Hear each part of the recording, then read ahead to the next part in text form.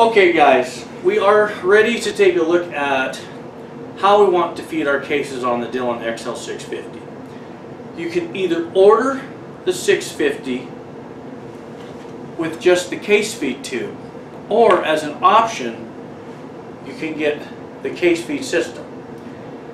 If you have the Casefeed system, you don't need this bracket to help support this tube, okay? But if you're not going with the Casefeed system, then you're going to need this bracket. Before we can do anything, we need what's in this bag. So what Dillon has included is this bag, and it has hardware inside of it. One of the things we want out of this bag is our adapter for our case tube. So inside this bag we have the orange adapter. We also have our powder funnel.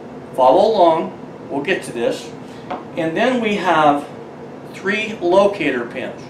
These locator pins, this is one of the most fascinating pieces on the Dillon equipment for me. Really nice. So I'm going to go ahead and put our locator pins in position. Follow along and you'll see these close up as we progress along. So now we have our adapter, and it looks like it's just going to, it has a groove. It's in there just like that. You can't mess it up. Then our Casefeed tube is going to fit in there just like that. And then if you don't have the Casefeed system, then this is going to attach through this secured post and you're good to go. And then it looks like all you're going to do is stack your cases in order and get to roll. Okay?